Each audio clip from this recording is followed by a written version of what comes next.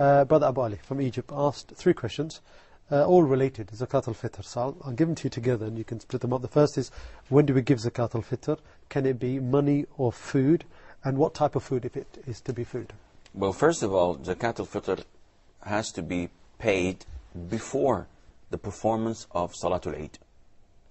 And Salatul Eid, as we know, it's after Fajr prayer on the first day of Shawwal, on the day of Eid. So before that, you must give it. But can you give it on the 15th of Ramadan, for example, because it's before that? The scholars say no.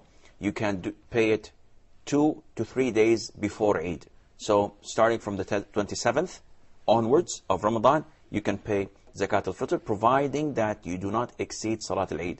If it's after Salat al-Eid, the time has expired and it would not be Zakat al-Fitr anymore. As for the question, can we pay it in money, in forms of money? The answer would be no. Because the Prophet ﷺ is the one who specified, as in the hadith of Abu Sa'id al-Khudri, of Ibn Umar, Ibn Abbas, may Allah be pleased with them all, that we pay it and in the form of food. Sa' min ta'am. A sa' of food.